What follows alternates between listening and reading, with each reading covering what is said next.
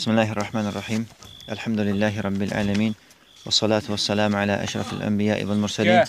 Nəbiyyina Muhammed və alə alihi və ashabihi əcmain. Əmmə bə'd. Biz dünən ədəbin önəmindən danışdıq, elm tələbəsi üçün. Elmin fəzilətindən danışdıq qısa. Və elm tələbəsinə mane olan 10 dənə amildən danışdıq. Ən birinci amil nə idi? 10 amildən niyyətin fəsad olması. Bəli, niyyətin fəsad olması. Ən önəmli məsələ də budur. Elm tələbəsi elmə başlayarkən niyyətə fikir verməlidir. Elm əhli buyurur ki, nə qədər ixlas olacaq, nə qədər elm öyrənəndə sən o elmi Allah üçün öyrənəcəksən, o dərəcədə Allah Taala həmən elmə bərəkət verəcək. İkinci məsələ şöhrətpərəstlik və öndə olmaq sevgisi. Elmi bunun üçün öyrənməməlisən. Üçüncüsü, elm məclislərinə səhlənkar yanaşmaq. Dördüncüsü, işim çoxdur deyib bəhanə gətirmək. Beşincisi, uşaqlıqdan elm tələb etməyə səhlənkar yanaşmaq. Yarhaməkallah. Altıncısı, yəni səndən soruşulmayan, sənə vacib olmayan işlərlə məşğul olub, elm tələb eləməkdən uzaqlaşmaq. Yeddincisi, özünü bəyənmək. Səkkizincisi, elmə əməl etməmək. Bu da maniyələrdəndir. Elmə əməl etməmək. Doqquzuncu, ümidsizlik və özünü aşağı görmək. 10-cu da sonraya saxlamaq. Bu 10 dənə maniyəni dünən biz biraz təfsilatla götürdük, izahla götürdük. Bugün Allahın izni ilə davam edəcəyik. Həmçinin dünən sələflərin öz vaxtlarına necə dəyər vermələri haqqında da bir-iki misal çəkdik. Bugün Allahın izni ilə təzə mövzu götürürük. Elm tələb edən insanların itirdiyi vaxtlar ən çox 5 növdür. 5 şeydə yəni elm öyrənəsi insan elm öyrənmir, vaxtı itirir. O 5 şey hansılardır? Birincisi ziyarətlər, baş çəkmələr. Bir-birinə şeyx deyir ki, müəllif hafizəhullah, əslində bu yaxşı şeydir. Hansı müsəlman qardaşın digər müsəlman qardaşa baş çəkməsi, ziyarət eləməsi gözəl bir şeydir. Lakin bəzən bu yaxşı olmayan nəticələr də verir. Nə vaxt? O vaxt ki, çox otururlar, uzun otururlar və yaxud da ki, söhbət ehtiyac olandan artıq olur. Başqa-başqa işlərdən sonra artıq həmən o görüş, ziyarətlər insanlara ziyan verməyə başlayır. Misal üçün, elə insan var ki, deyir, evdə tapılmır. Nə vaxt geçsən, falan kəs haradadır, hansı falan kəsin yanındadır. Mütləq ya kiminsə yanında olur, mütləq ya harası gedir, evdə tapılmır həmən insan. Və belə insan təbii ki, bunun üçün artıq o ziyarətlər, baş çəkmələr, bunun zərərinə işləyir. Necə ki, İbn-i Qayyim Rəhiməllah deyir ki, qardaşların bir məclisdə yığışması 2 növdür. Birincisi, təbii yığışma. Elə belə vaxt keçirməkdən yığışırlar. Deyir ki, neyin yaxalıdır? Deyir ki, girək bir dənə çay içək. Vaxt keçirməkdən ötürü otururlar. Bu deyir, bunun deyir, ziyanı xeyrindən çoxdur. Ziyanı xeyrindən daha çoxdur. İkinci növ nədir? O da elə bir növdür ki, qardaşlar yığılışırlar bir-birlərinə kömək olmaq üçün və xilas olmaq, nəcat tapmaq səbəblərini müzakirə edirlər, bir-birlərinə haqqı tövsiyə edirlər və səbri tövsiyə edirlər. Kimisə başına müsibət gəlibsə, digər qardaş ona səbri tövsiyə edirlər və hansı xeyir iş varsa, həmən xeyir işdə köməkləşirlər. Və bu cür yığıncaqlar deyir, faydalıdır və böyük bir neymətdir. Lakin belə yığıncaqlarda belə 3 dənə problem var, 3 dənə xəstəlik var. O da nədir? Birincisi, həmən o insanların bu məclisləri bir-birlərini bəzəmələri. Biz belə otururuq, biz belə əla idi, oturmuşduq. Yəni, artıq bir-birlərini həmən məclisləri bəzəməyə başlayırlar. İxlas, qarşılıqlı köməkləşmək yaddan çıxır. Artıq məclisin gözəlliyindən zaddan danışırlar və s. İkincisi, kəlam və söhbət ehtiyac olandan daha çox olur. Hansı mövzu var idi, müzakirə edilər. köməkləşdilər, yekun nəticəyə gəldilər, xeyir əldə olundu. Lakin davam eləyirlər söhbətə. Artıq kəlam, söhbət ehtiyac olandan çox olanda ziyana gedir, deyir. Üçüncü də həmən bu yığıncaqlar, məclislər şəhvətə çevrilir. Həmişə adətə çevrilir. Artıq filan günlər öyrəşiblər ki, həftənin filan günlər yığışsınlar. Və artıq gələn həftə həmən gün gələndə şəhvətlə istəyir onu, adətdir. Yəni, nəyə görə İbn Qayyim rəhməhullah onu deyir? Çünki bütün məclislərdə niyyət ixlas olmalıdır. Allah üçün qardaşların yığışması, haqq üzərində köməkləşmək, bir-birinə haqqı tövsiyə eləmək, səbri tövsiyə eləmək. Lakin şəhvətə çevriləndə, adətə, ləzzətə çevriləndə, niyyət yaddan çıxanda artıq bu bir bəladır. Artıq vaxt boşa gedir. Niyyət salamat olmayanda vaxt boşa gedir. O üç dənə məsələ də həmən bu xeyir məclislərində fikir veriləsi məsələlərdir ki, ona düşməyək. Və birincisi ziyarətlər, baş çəkmələr. Bunlar qədərində olmalıdır. Müsəlman qardaşlar baş çəkirsən, lakin qədərində çox oturmursan, saatlarla vaxtı itirmirsən, lazımsız söhbətlər eləmirsən, həmçinin bu işləri şəhvətə görə, ləzzətə görə eləmirsən, sırf ixlasla Allah üçün eləməlisən. İkinci, ən çox vaxt itirilən məsələlər, yəni fəziləti aşağı olan işlər, səndən tələb olmayan işləri daha çox görmək və ehtiyacı olmayan işləri daha çox görmək. Misal üçün, deyir, bir saat kitab oxudu və bir hədis əzbərlədi, 2 hədis əzbərlədi. Artıq deyir, mən yoruldum, istirahət eləməliyəm. Bir saat oxuyub, amma 2-3 saat yatır insan. Müəllif Hafizəhullah deyir ki, bu artıq vaxtın ziyana keçməsidir. Ondan misallardandır. Yəni, insan bir hədis əzbərləyir, sonra deyir ki, mən qorxuram, nəfsimi yoraram deyib, yatır, istirahət edir və görürsən ki, deyir, istirahəti faydalandığı vaxtdan qat-qat çox olur. Bir eləyərsə deyir insan, vaxt onun ziyana gedir, nə qədər vaxt onun üçün boş keçir. Sonra, bu ikinci məsələdir. Üçüncü məsələ, kasetlər, səs yazmalar. Dərslər olmuyor mu? Səs yazmalar, internetdə, telefonlarda. Bunlar deyir, vaxtı ziyana aparır. Lakin hansı şərtlərlə? Umumi deyil bu söz. Əslində, bunlar yaxşı şeydir. Yəni, səsin yazılması, dərslərin kasetlərə köçürülməsi, əldə olunması, bunlar yaxşıdır və böyük nemətlərdəndir. Və necə ki, deyir, biz demişdik, əvvəllər elm üçün gedərdilər, elm istəydinsə, mütləqsən səfər eləməliydin hansı alimin yanına. Lakin bugünkü gündə elm özü də gəlir. Baxırsan ki, uzaqda hansısa ölkədə bir dənə məşhur alimdir, dərs deyir və sən də ondan uzaqdasan. Lakin bu səs yazmalar, internetlər, kasetlər vasitəsilə sənin yanıva gəlir o elm. Və bu cəhətdən deyir, neymətdir. Lakin nə vaxt itkisinə səbəb olur, həmən bu səs yazmalar, kasetlər, o vaxt gedirsən, tərtibsiz qulaq asırsan. Nə vaxt əlbə keçdi, bir dənə kaset qoysan, nə bilmirsən, hardan ardıcıllıq yoxdur, əlbə bir dənə kaset keçdi, kimin dərsini qulaq asın, falan kəsin. Qoydun kaseti qulaq asdın, yarımçıq, iş çıxdı, yarımçıq qoyub getdin və yaxud da ki, uzanmış vəziyyətdə qulaq asdın, birinci 10 dəqiqəni qulaq asdın, sonra bir də gördün ki, yuxuya keçibsən, duranda 3-cü dərsdədir kaset. Və belə eləsən, deyir, nə fayda olmayacaq, vaxt etkisi olacaq, deyir. Lakin tərtibə salsan, sən ki, misal üçün, maşının var, hər gün maşına minəndə mən filan dərsə qulaq asacam. Hər dəfə maşına minəndə dərsini basırsan və maşına düşəndə saxlayırsan.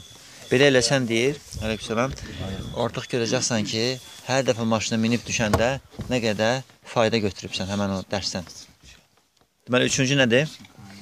Kasetlər. Həmçinin şeyx deyir ki, bu kasetlərin faydalanan biri odur, tərtibli şəkildə əgər qulaq asılarsa, faydalanan biri odur ki, deyir, bir dənə cavan oğlan bu kasetlər vasitəsilə Quranı tam əzbərləyib 2 il ərzində. Götürüb qarilərdən birinin, bir dənə qari seçib və həmən qarilə dalmadan qulaq asası əzbərləyib. Deyir, bir üzü qutalmamış, onu əzbərləməmiş, o birisi üzə qulaq asmırdım, deyir.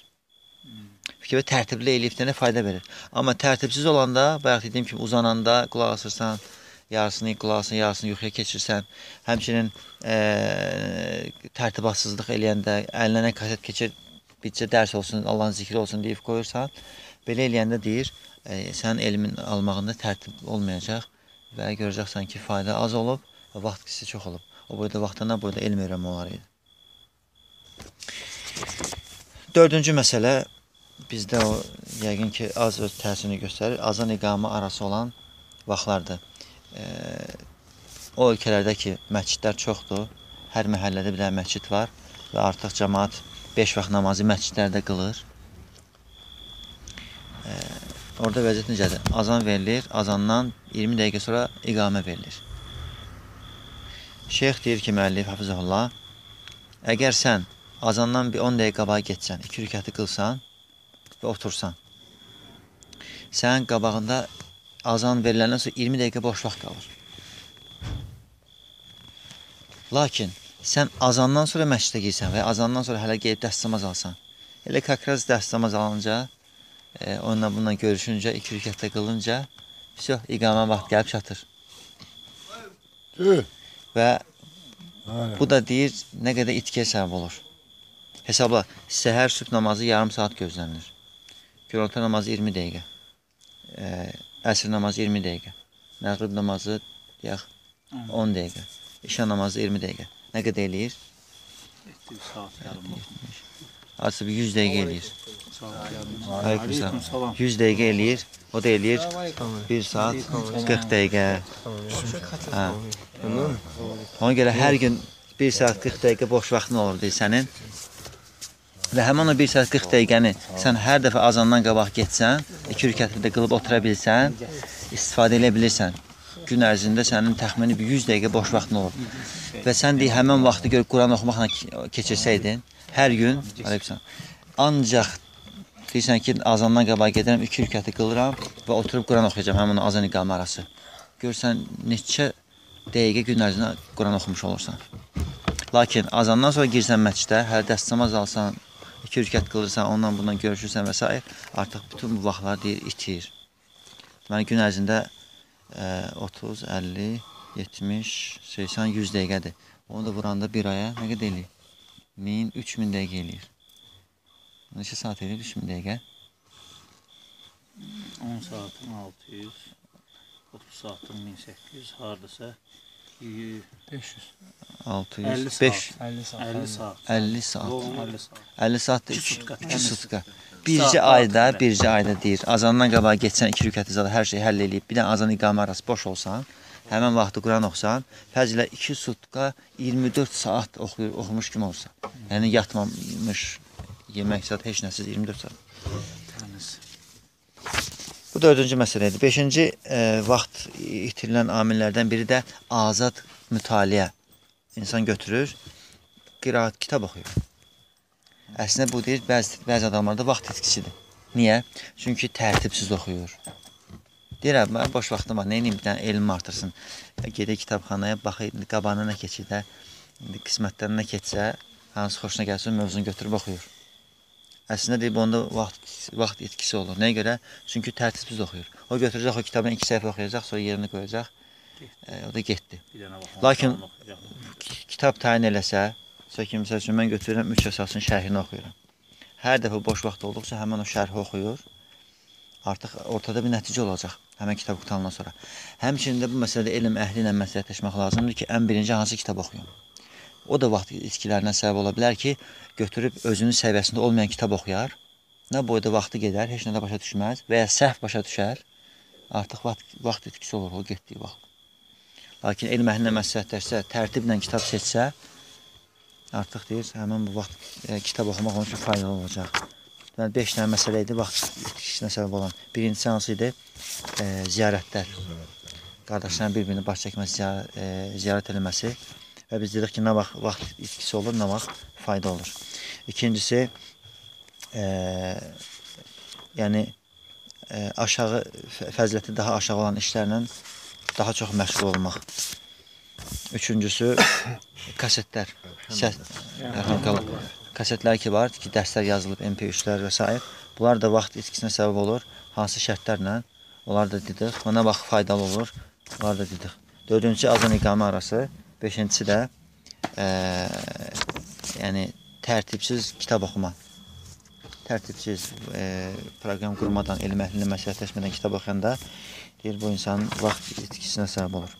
İndi isə müəllif hafizəhullah elm halqalarından danışır, elm məclislərindən. Şeyx deyir ki, hal-hazırda deyir, fikir verin, Ərəbistandan danışır. Şeyxlərimiz çox, dərslərimiz var deyir, yəni Ərəbistanda dərslər boldur. Şeyxlər deyir, elm tələbələrinə yəni əl-açıqlıq göstərirlər, bol-bol dərs verirlər məscidlərdə, universitetlərdə, harada fürsət düşərlərinə faydalandırırlar deyir, müsəlmanları. Və biz də deyir, bundan indi istifadə eləməsək, sonra deyir, peşman olacaq. Mən yadımda da əvvəlki məscid açıq olanda, o vaxtın ki, məndə tələbələri dəfələrlə deyirdilər ki, oradakı məsciddə qalan tələbələrə ki, bax, elə bilməyin ki, məscid həmişə açıq qalacaq. Hal-hazırda fürsətlə istifadə edin. Həqiqətən də çox keçmədi, 1-2 il keçdi onun sözündən sonra məscid bağlandı, artıq orada qalan tələbələr, yəni vəziyyətləri əvvəl kimi olmadı, biraz çətinləşdi. Ona görə hal-hazırda nə varsa, ondan istifadə etmək lazımdır. Ki, sonra peşman olmayaq. Həmçinin müəllif Həfizəhullah elm əhlindən istifadə etmək barədə bir hədis gətirir. Peyğəmbər s.ə.v buyurur ki, İnna Allah la yaqbidu hadal ilmə intiza'an yantazi'uhu min suduril ibad, walakin yaqbidu al-ilma biqabd al-ulama. Hatta idza lam yubqi aliman ittakhadha an-nasu ru'usan juhalan fasu'ilu fa'aftau bighayri ilm fadallu wa adallu. Ki Allah Taala bu elmi qullarının qəlblərindən götürməz elmi. Lakin necə götürəcək insanlar arasından? Alimləri öldürməklə, alimləri götürməklə. Alimlər ölür, vəfat edir və qalmayacaq alim. İnsanlar da nə edəcəklər? Cahilləri özlərinə müfti seçəcəklər. Heç kim yoxdur, filan kəs bir kişi nəsə var onda. Qoyacaqlar onu rəhbər və həmən adam da soruşulacaq, suallar gələcək və fətva verəcək. Həm özü azacaq, həm də cəmaatı azdıracaq. Bu hədis bizi nəyə sövq eləyir? Nə qədər ki elm əhli var, nə qədər ki alimlər var, onlardan istifadə etmək lazımdır. Bu buna sövq eləyir.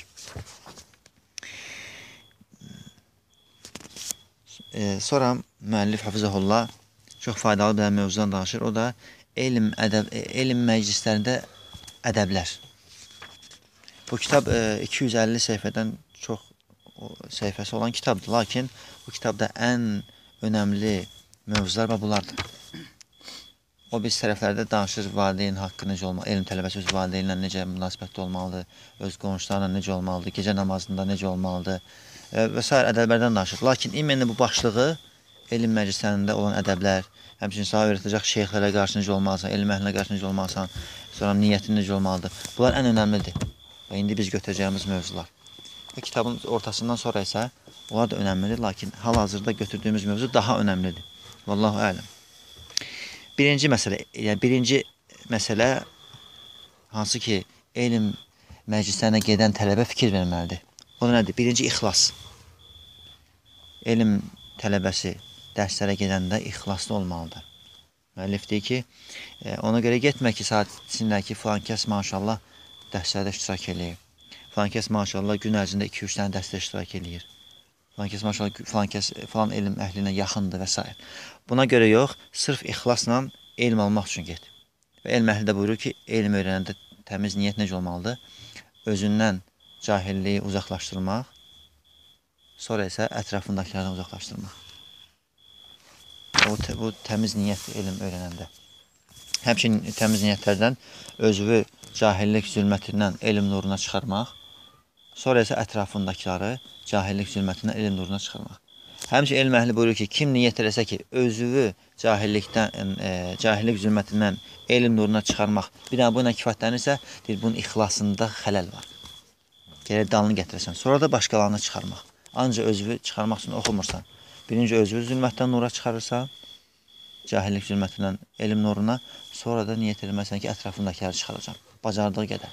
Şərt deyilin, yüzlərlə, minlərlə olsun. Bacardığı qədər. Allah nə qədər müvəffəq eləyirsə, o qədər.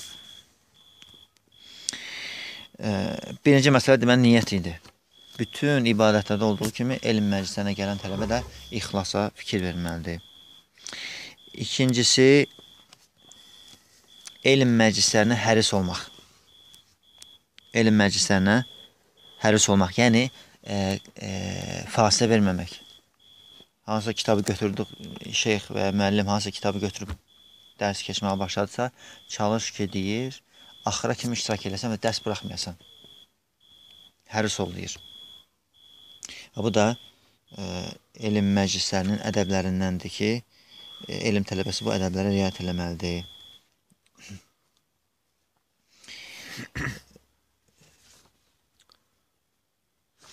Və həmçinin elm məclislərinə, üçüncü məsələ, elm məclislərinə tez gəlmək. Bu da ədəblərdəndir. İkincisi, həris olmaq idi. Yəni, çalışsan ki, fasilə vermirsən, bütün dərslərdə iştirak edirsən. Sonra isə elm əhli buyurur ki, yenə ədəblərdəndir ki, üçüncüsü, tez gəlmək. Bizim müəllimlərimizdən deyildi ki, o vaxtlar sələflər deyir, eşləndə ki, şəhərə, Mədinəyə hansı mühəddis gəlir, 24 saat əvvəl oturardılar, deyir, orada yer tutardılar. Mən daha yaxın olum deyənə, hansı mühəddisə qabaqda oturum deyənə. Elə olub, yəni. Həmçinin hal-hazırda da var. Üçün, Şeyx Abbad Hafizəhullahın dərsində yarım saat qabağa getsən və s. Çox yaxın yerdə yer tapmırsan. Tuturlar yerləri. Uzaqda yer tapırsan. Lakin vaxtında tez getsən, lap tez getməlisən ki, şeyxə yaxın otura biləsən. Və şək yoxdur ki, bu da həmən o Şeyx Abbadın tələbələrinin ədəbini göstərir və Şeyx Abbadın Hafizəhullah qədir qiymətini bilmələrini göstərir. Ki, şeyxdən istifadə edirlər və çalışırlar ki, vaxtdan əvvəl gedib ön cərgələrdə yer tutsunlar. Həmçinin o vaxtda mühəddisələr necə olurdu? 2 dənə tələbə, bir dənə şeyxdən rəvayətdə ixtilaf edirlərsə, ikisi də bir dənə şeyxin tələbəsidir. Birisi deyir ki, həlbəd idi, o birisi ki, həlbəd idi. Onda baxırlar, hansı qabaqda oturur. O rəvayətini götürürdülər. Amma laf arxada oturan rəvayətini ikinci yerdə eləyirlər. Əsas qabaqda oturan rəvayətini götürürdülər. O da qabaqda oturmanın fəziyyətlərindəndir. Yəni, üçüncü məsələ, elm məclislərinə tez gəlmək. Həm sələflərdən olub ki, deyir, hansısa şeyx dərs keçirir, bu da onun tələbəsi də oturur, ardıcı şəkildə oturur. Və birdən şeyx elan edir ki, uşaqlar, 2 gün fasilə veririk dərsə, mənim səfərim var və yaxud da ki, işim var. Həmən tələbə deyir, gəlib həmən dərs keçirilən yerdə otururdu. Soruşanda ki, axı bu gün şeyx gəlməyəcək, niyə oturursan? Deyir, istəyirəm ki, adəti pozmayayım da, nəfsim öyrəşibdir, həmən günü, həmən saat dərs olsun. İstəyirəm ki, nəfsimin adətini pozmayayım. Həqiqətən o təsir edib, görsən, şeyx uzun fasilə verəndə 1 aylıq fasilə verib, görsən. 1 aydan sonra ən birinci gün, hansı ki, dünən qutalmışdı 1 ay, ən birinci gün biraz çətin olur rejimə salmaq. Çünki 1 ayın rejiminə keçdin, sən dərs olmur, nəfs o rejimə keçir. Artıq yəni risk birdən belə dərs rejimə salmaq çətin olur. Ona görə sələflərin bəziləri dərs olmayanda da gedib oturardılar dərs keçilən yerdə ki, rejim pozulmasın, tərtibat pozulmasın deyənə. Və bu da onların, rəhəməhumullah, elmə hərisliyindən yəni əmələ qabağa çıxırdı. Elmə həris olduqlarına görə belə edirdilər. Həmçinin sələflərdən Vahib ibn Cərir öz atasından rivayət edir ki, o belə deyib: Cələstu iləl Həsən 7 sinin ləm ətəəxxər minhu yevmən vahidə asum və azhəb iləyh. Mən deyir, Həsən el-Basrinin dərslərində 7 il oturdum. 7 il oturmuşam deyir, bir gün belə ondan gecikməmişəm. Bir gün belə qoymamışam bu dərsini. Orucla tuturdum, onun yanına gedirdim deyir. Dərslərinə gedirdim. 7 il, deməli, bunun dərsində qayib eləmiş. Bizim dildə qayib deyirlər, ərəblər qiyab deyirlər. Mən dərsə gəlmədi demirəm, qayib. Yəni, qayib eləməmişəm. 7 il bir dənə dərs buraxmamışam deyir. Fikir öncə həris idilər sələflər elmə. Sonraki ədəb, hansı ki, elm məclislərinə gedəndə insan o ədəbləri riayət eləməlidir. Birdən nəsə bir iş çıxıb xəstələnibsə və heç cür əmələ gəlməyibsə, hansısa dərslərə getməmək, həmən dərsləri öz tələbə yoldaşlarından götürüb faydalanmaq. Hətta şeyxə çatmaq arxadan. 2-3 dənə dərs buraxıbsa, dərsdə iştirak edən digər tələbələrdən götürür, dərsləri və qeydləri təkrarlayır, həmən tələbə ilə və götürüb özünə köçürür. Yəni, digər tələbələrə yetişir arxadan. Bu 4-cü ədəbdir. 5-ci ədəb, ədəb də demək olar, həmçinin nəsihət, fayda da demək olar. müəllifin nəsiyyətidir. Deməli, dərsdə oturanda kitabın bu qıraqlarında boş yerlər olur, məsafələr olur.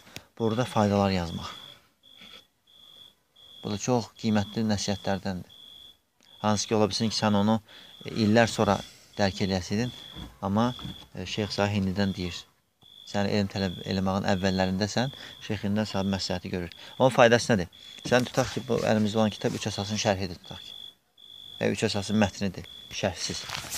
Sən oturdun, qulaq astın hansısa şeyxin şərhinə. Həmən şeyxin şərhindən eşitdiyin gözəl faydaları qeyd edirsən, xırda şəkildə bura. Bir dənə şeyxdən qutaldın bu şərhi. Sonra başqa şeyxin şərhinə qulaq asırsan. Boş qalan digər yerdə həmən şeyxdən əlavə faydalar yazırsan. Hansı ki, sən onun əvvəlki şeyx o faydaları deməmişdir. Bu şeyxdə gördüyün faydaları. Bunları qeyd edirsən. Sonra üçüncüsündə qulaq asırsan. Üçüncü şərhə qulaq asanda ikisində eşitmədiyini yazırsan. Və beləcə sənə bu kitab olur qızıl qiymətində bir dənə kitab. 3-4 dənə şərhi bir yerə yığırsan. Bu faydası var onun. Artıq kiməsə keçmək istəyəndə 3 əsas kitabını sən həm keçəcəksən, həm də digər şeyxlərdən faydalar gətirəcəksən. Həmən o qeydlərə baxıb faydalar gətirəcəksən. Çünki əlavə dəftərə yazanda dəftərdə görürsən itir eləyir və s. Lakin kitabı yazanda həm kitab da özündən olur, faydalar da səndən olur. Sanki 2-3 kitabı bir yerə yığmış olursan. Deməli, 5-ci ədəb odur ki, hansı kitabı keçirsənsə şeyxlə, müəllimlə faydaları, eşitdiyin faydaları həmən o kitabların, vərəqlərin künclərinə yazırsan.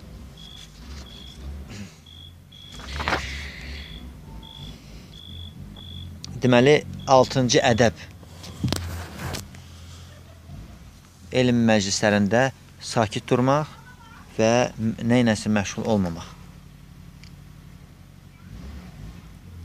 Zəhəbi Rahiməllahdan belə bir rivayət var. Abdurrahman İbn Məhdi Rahiməhullah deyir, onun məclisində heç kim danışmazdı. Heç kim qələmini yonmazdı. Heç kim təbəssüm etməzdi. Heç kim yerindən qalxmazdı. Sanki deyir, onların başlarının üstünə quş qonmuşdu. Və yaxud da ki, elə bir ki, sanki namazda edilər. Sən başının üstünə quş qonsa, sən amanı tərpənməyin, bir ikisi tərpənsən, uçacaq. Sakit dayanırsan. Ya da ki, namazda sakit dayanırsan, heç nələ məşğul olmursan. Hətta hər hansı nəsə ehtiyacın olsa da ən axırı variantda tərpənirsən. Deyir, Abdurrahman ibn Məhdi Rəhiməhullahın dərsində belə idi, deyir. Sələflər ona elə hörmət qoydular. Heç kim danışmaz, heç kim təbəssüm eləməz, heç kim dərsdən başqa heç nələ məşğul olmaz idi. Həmçinin həmən Abdurrahman ibn Məhdi haqqında danışır ki, birdən görsəydi ki, kimsə təbəssüm eləyir, kimsə danışır yanındakı ilə, deyir, ayaqqabını giyinib çıxıb gedər, deyir, məclis tərk edib. Bunu ədəbsizlik sayırdı. Mən sizə hədis danışıram, Allah Rəsulundan danışıram, sallallahu aleyhi ve sellem, və görəndə ki, kimsə dərsi qoyub öz alanda pıçıldaşırlar, danışırlar bir-birlərinə, deyir, ayaqqabını giyinib çıxıb gedərdilər. Və 6-cı ədəb nədir? Elm məclislərində oturanda bacardıqca sakit durmaq və elmdən başqa heç nə ilə məşğul olmamaq. 7-ci ədəb bacardıqca çox dərslərdə oturmaq. Nə qədər bacarsan, çox dərsdə otur. Yəni, bizdə ola bilsin, o şərait yoxdur, lakin bəzi ölkələrdə var. Sübh namazından sonra filan şeyxin dərsidir. Əsr namazından sonra filan şeyxin dərsidir. Məğrib namazından sonra filan şeyxin dərsidir. Və kim bacarırsa, üçündə də otururum sən. Və kim deyirsə ki, mənim qabım bu qədərdir, bir dənəsi mənə bəsdir hərəkilıq. 3 dənəsində oturanda çatdıra bilmirəm, birində oturur. Yəni, bacarırsansa, üçündə də otur. İmam Nəvavidə Rəhiməhullahdan rəvayət olunur ki, o deyir, gün ərzində 12 dərsdə otururdu. 12 dərsdə otururdu. Ona görə Allah onun vaxtına bərəkət vermişdi. İmam Nəvavi, alimlər hələ də hesablayırlar ki, yəni o yaşadığı illər, yaşadığı yaş dövrü, yazdığı, qoyduğu elm, bilmirlər ki, bu nə vaxt elm öyrəndi, nə vaxt yazdı, nə vaxt uşaqlıq illərini keçirdi. Sığışmır, yəni hesablayanda vaxt çatmır onun yazdığı kitablar, qoyduğu elmə. Lakin Allah bərəkət verib. Gün ərzində 12 dərs otururdu. Lakin yenə də bacarsan sözünə xüsusi fikir ver, altından xət çək. Çünki olurdu ki, 2-3 dənə dərs, şeyxin dərsində oturursan və sabahda vaxt az qalır, gələn kimi yorğunsan, yatırsan, nə təkrarlaya bilmirsən götürdüyün faydaları, ikinci kere üzünə baxmayıb. Təzdən yenə gəlib şeyx, o birisi gün gəlib şeyxin dərsində oturursan, təkrarlamayıb, yığılır və 3-4 ayda keçir. Baxsan ki, ortada çox az şey var. Çünki təkrarlamayanda yəni, yaddan çıxır faydalar.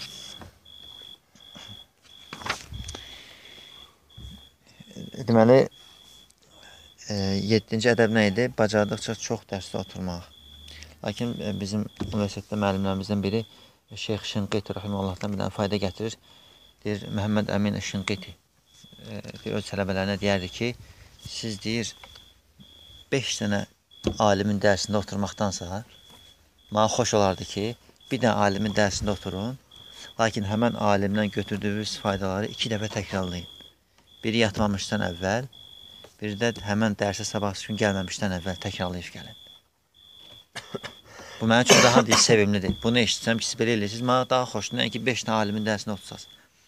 Şeyx də əlbəttə demək istəmir ki, oturmayın 5 dənə alimin dərsində. Sadəcə oturanda unutmayın ki, təkrarlamaq da var. Elə oturmaqla iş düzəlmir. Birində otur, 2 dəfə heç olmaz təkrarla deyir, bu daha yaxşıdır. Nəinki 5-də oturub təkrarlamaq. Yox, 5-də oturub 5-də təkrarlayıb getmək əlbəttə daha əla, daha gözəl. 8-ci ədəb ümidsizlik etməmək. Çəkindir ümidsizlikdən və özünü aşağı görməkdən. Mənlik deyil, məndə alınmır. Belə şeydən çəkin deyil. Deyir, ola bilsin ki, sən hansısa bir kitabın şərhində oturursan, uzun müddət oturdun və çox az şey başa düşdün. Lakin bununla ümiddən düşmə, təkrar elə və həmən mövzunu təkrar öyrən. Misal üçün, ola bilsin ki, sən hansısa şeyxdə nigah babında oturdun və ya talaq mövzusunda oturdun. Boşanmaq mövzusu. Biraz qəliz mövzudur, boşanmaq, keçmək. Və yaxud da ki, hədlər mövzusunda oturdun. Hədlər nədir? Yəni, qisas almaq, baş kəsmək, qol kəsmək, nə vaxt kimin baş kəsir, kimin əli kəsir və s. Bu mövzularda oturubsan, olubsa saat çatmayıbdır. Amma nə boyda vaxtın gedib. Ümiddən düşmə. Təkrar-təkrardır, həmən mövzunu götür. Nəyə görə? Çünki İmam Əhməd Rəhiməllahdan belə rəvayət olunur ki, belə deyib. Deyir, mən heyz babında 9 il oturdum, ta ki başa düşənə kimi. Qadınların aylıq xəstəliyi. Həmən deyir, heyz babında 9 il oturmuşam, ondan sonra başa düşmüşəm. İmam Əhməd, hansı ki, böyük imam idi. Şeyxülislam idi. Öz dövrünün ən böyük imamlarından idi, lakin bəzən elə mövzu olurdu ki, illərlə həmən mövzuda otururdu. Bundan sonra artıq sən ürəklənirsən. Sən ki, belədirsə, deməli, mən də hansı mövzunu təkrar oxusam faydası var. Çünki şeytan vəsvəsə verir ki, bir mövzunu bir dəfə başa düşmədinsə, şeytan deyir ki, sən nə qədər oxusan da başa düşməyəcəksən. Elə deyil, sən demə. Xeyr, təkrar onu keçəndə get-gedə Allah Taala sana elm qapılarını açır. Həmçinin bundan əvvəl də ədəblərdə götürmüşdük ki, ixlas bütün bu xəstəliklərin əlacıdır. Ola bilsin, kimsə sürəti zəifdir ərəbcə oxuyanda və kimsə hərəkələri düzgün qoya bilmir, kimsə Quranı düzgün əzbərləyə bilmir. Şeyx Hafizəhullah deyir ki, bütün bu xəstəliklərin əlacı nədir? Niyyətin düzəlməsi, niyyəti və nə qədər ixlaslı eləsən, o qədər bu xəstəliklər tez sağalacaq. Həmçinin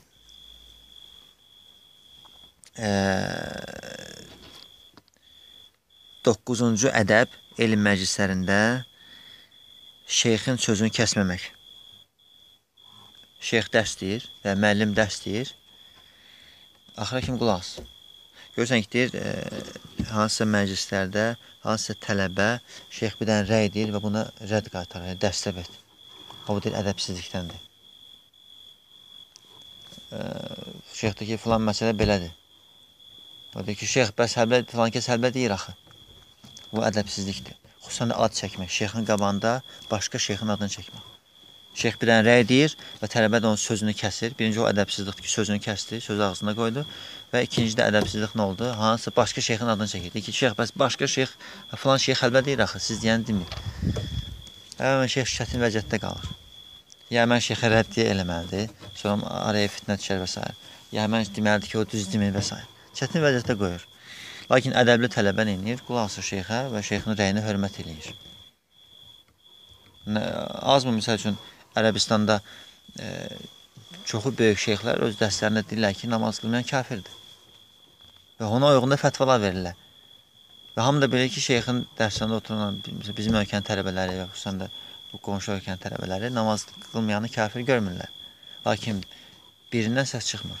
Heç kim şeyxin nə sözünü kəsmir, heç kim demir ki, bəs şeyx filan böyük alim deyir ki, deyil. Sadəcə deyirlər ki, bu şeyxin rəyi budur.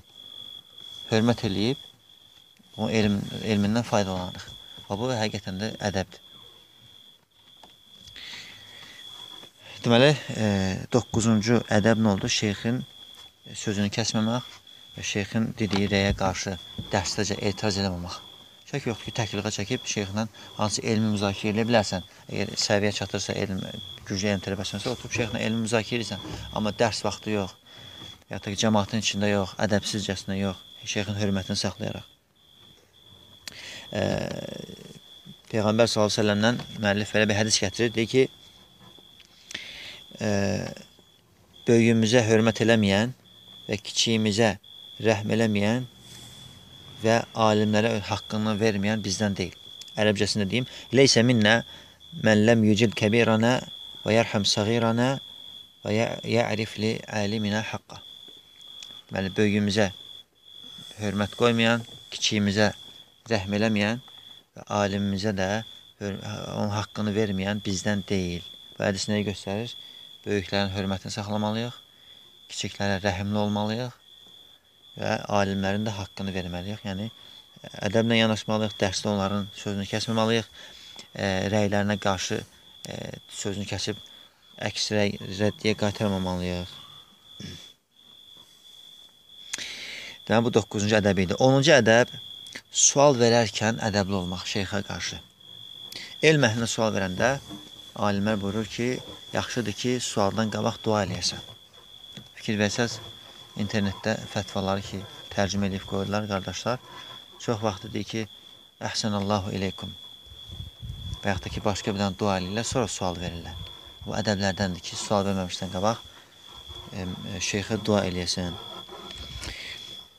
Həmçinin sualı ədəblə soruşasan və şeyxin sana verdiyi cavaba da hörmətlə yanaşasan, şeyxdən cavabını aldın, şeyxin rəyi budur. Sonra da dua eləyib, bununla da kifayətlənəsən.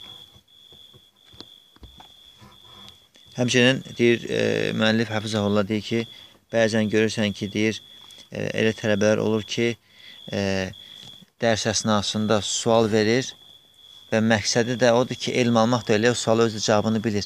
Sadəcə demək istəyir ki, mən bu məsələni biliyəm. Sual verir, özü bet cavab verir, görsən. Hansı bir dənə qəliz mövzudan sual verdi, şeyx ağzını açmaq istəyəndən başlayır, özü həbə deyilmi? Həbə hədis sonra yarayım, həbə hədisdə cavab göstərmə olarmı? Və s. Yəni, qıraqdakilər də bilir ki, bu oğlan bu mövzunu biliymiş. Şək yoxdur ki, bu da ədəbsizlikdəndir. Və yaxud da ki, görürsən ki, hansı müəllim falan məsələnin sualın cavabını bilmir, dirənir, üstünə gedir.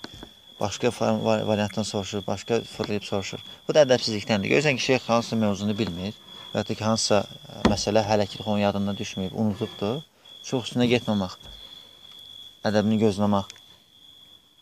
Ona görə, məsəl üçün, alim hansısa suala cavab verəndə bilmirəm dedirsə, söhbət bağlandı. Görürsən, ədəbli elm tələbələri, qulaqsız dərslərə sual-cavab, dərsdən sonra sual-cavablar olur. Sual gəlir şeyxə, məsələn, Şeyx Abbada. Qabağında da minlərlə, yüzlərlə adam oturub. Sual gəlir, bir görsən, deyir ki, bilmirəm. Sual verən də danını gətirmir. Lakin ədəbləri bilməyən adam, neyini, şeyx bilmirəm deyəndə, şeyx, bəs filan hədisi də orada şey eləmə olarmı, demə olarmı həmən məsələyə? Filan ayəni dəli getmə olarmı? Ədəbsizlikdir, şeyx sadir ki, bilmirəm. Hal-hazırda cavab vermək istəmir və yaxud da ki, heç vaxt bir dənə də ədəb odur ki, şeyx heç vaxt elmi gizlətməz. Bəzi qardaş elə başa düşürlər ki, bilmirəm deyəndə təvəzzükarlıq mı eləyir kimsə, hansı elm tələbəsi? Xeyr, bilmirsə bilmir. Bilirsə də elmi gizlətmə olmaz, böyük günahlardandır. Ona görə hansı elm əhli bilmirəm deyəndə, dəqiq bilir ki, həmən məsələni bilmir ki, sən onu deyir. Nə olsun ki, açıq-aşıq ayə hədislər var. Lakin şeyx elə rəydədir ki, o ayə hədis filan məsələyə dəlildir. Sağa görə dəlildir. Sən ki, açıq-aşıq hədis var. Şeyx necə bunu bilmir. Şeyx onu bilərək bizdən yaxşı bilir. Sadəcə ona görə bu hədis həmən məsələyə dəlil deyil. Elə başa düşmür şeyx o hədisi. Başqa cür başa düşür. Yəni, qısa olaraq, elm əhli sual verəndə, sual verdin, deyirsə ki, bilmirəm, söhbət onunla bağlanır. Artıq onun söhbətin dalını getmə, ədəbsizlikdən sayılır.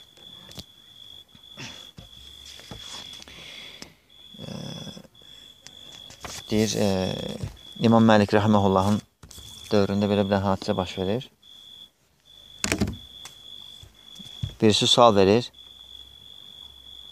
İmam Məlikə və İmam Məlik də deyir ki, biz filan kəsin rəyini götürürük bu məsələdə. Bu məsələ belədir, belədir. Həmən sual verən insan deyir ki, bəs filan kəs belə deyir axı. İmam Məlik təpşürür, əmr edir, orada qoruyucular olur, həmən adam tutub gətirsinlər ədəbsizliyinə görə. Və həmən adam öz danışır, deyir ki, mən müqavimət göstərdim. Həmən o tutan adama bacarmadılar məni tutmağa. Axı da İmam Məlik dedi ki, yəni yaxşı yumşaq davranın. Yəni, yumşaq deyin, bəlkə gəlsin. Yumşaq deyirlər, yumşaq dəvət edəndə gəlir. Gəldim deyir. Və onda İmam Əhmədin həmən o tələbə ilə balaca bir söhbəti olur. Deyir ki, hardansan? Deyir, mən küfədənəm. Deyir ki, bəs ədəbi harada qoyub gəlibsən? Deyir ki, mən deyir, o məsələ ona görə sağ dedim ki, həmən tələbə deyir. Ona görə sən yadıma saldım ki, faydalanaq da ki, belə rəylər də var. Onda İmam Əhməd deyir ki, biz deyir, sənə dediyin adamların fəzilətini inkərləmirik. Həqiqətən də fəzilətli adamlardır ümmətdə. Lakin deyir, bizim yaşadığımız yerdə filan kəsin rəyini götürmüşük. Və sən deyir, hara getsən də, həmən o cəmaatın tanımadığı bir rəyləri getsən, xoşlamadığın hadisələrlə üzləşəcəksən. İmam Məlik ona nəsiyyət edir. Yəni, söhbətin qısası odur ki, həmən bu adam İmam Məlik ədəbsizlik kimi qəbul edir ki, özün rəyə qarşı başqa bir rəy gətirir. Yəni, bizim yaşadığımız yerdə rəy budur. Lakin biz digər rəy sahiblərinin fəzilətini danmırıq. Onların da hörmətini saxlayırıq. Lakin biz bu rəy götürmüşük. Və sən də gedəndə hansısa bir yerə cəmaatın qəbul etdiyi rəyə qarşı bir dənə rəy gətirsən, yəni deyir, xoşlamadığın hallar başına gələcək. Bu deməli, 10-cu ədəb idi, şeyxə qarşı sual verəndə ədəbli olmaq. 10-cunu təkrarlayaq, necə olmalıdır? Deməli, şeyxə, sualı başında nə etməlisən? Dua edir. Əmrinci dua edirsən, bəli.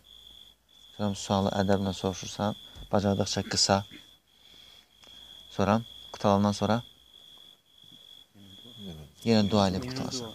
Cəzəkallah xeyran, barakallah fiq. Allah sizi xeylə mükafatlandırsın, Allah sizi bərəkət versin və s. Bu cür dua ilə qutalarsan. Və birdən şeyx çəkən, bilmirəm.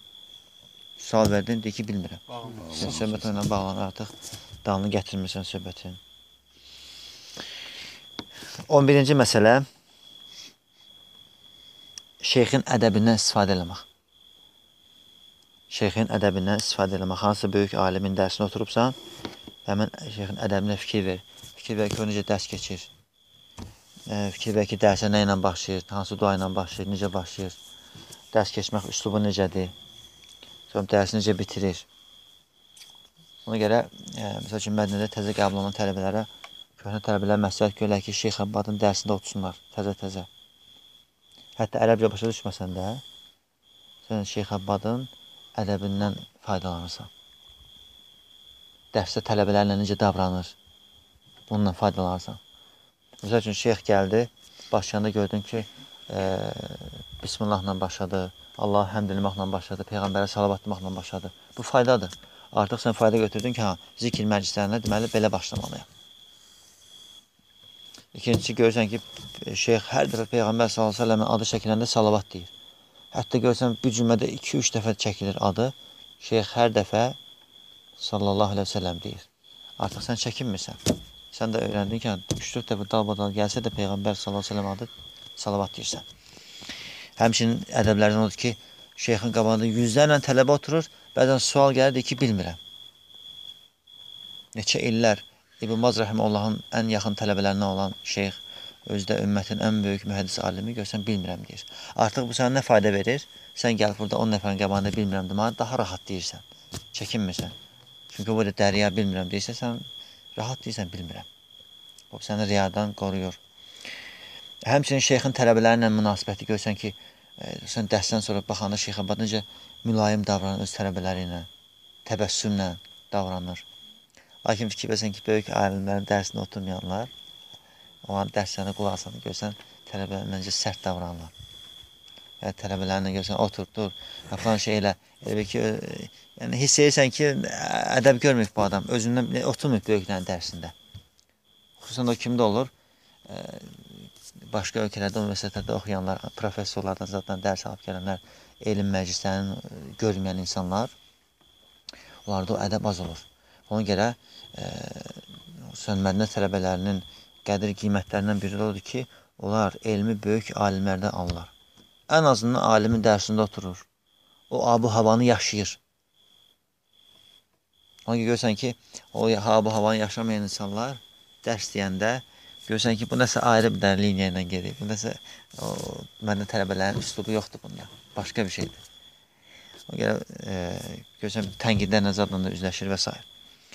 Deməli, böyük şeyxlərin dərslərində oturmağa faydalanan da biri odur ki, şeyxin ədəblərindən istifadə edirsən. Ədəblərindən götürürsən. Həmçinin, təzə tələbəsən, gelirsən Şeyx Abbalın dərsində oturursan, hafizallah, görürsən ki, heç kim şeyxə etiraz eləmir, heç kim şeyxə dərs əsnasında sual vermir. Artıq heç kim hərəkət eləmir. Bundan da faydalansın. Şeyxin yanında oturan köhnə böyük tələbələr, hansı ki, onlar da elə parça şeyxlərdir. Onlara baxıb ədəb götürürsən ki, dərsdə necə oturmalısan.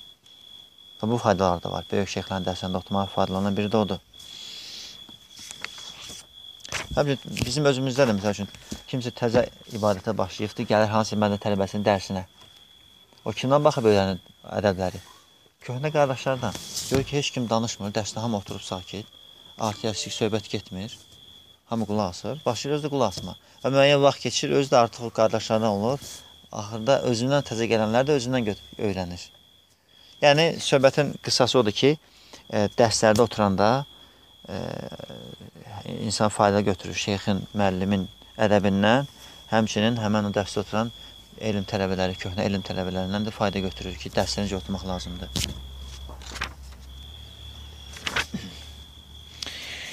Saat neçədir? 42. Sonra şeyx elm tələbəsinə bəzi məsləhətlər verir. Məsələn, kitabları məsləhət görür. Hansı kitablar oxumaq yaxşıdır? Ərəb dilində elm tələbəsi haqqında yazılan kitablar, həmçinin ədəb haqqında yazılan kitablar. Onlardan biri də bizim oxuduğumuz elm tələb etmək yolunda olan işarətlər, əlamətlər kitabıdır. Müəllif burada 30-dan çox kitabın adını çəkir. Ədəb haqqında. Fikir ver, köhnə sələflərimiz necə önəm veriblər. Ədəb haqqında ancaq bir mövzuda kitablar yazıblar. Çünki o qədər mühümdür ədəb. Bugünlük bu ilə kifayətlənək. Allah Teala bizi eşitib faydalananda eləsin. Və sallallahu və səlləmə və barək ələ nəbiyyina Muhammed və alə alihi və səhbihi əcməin.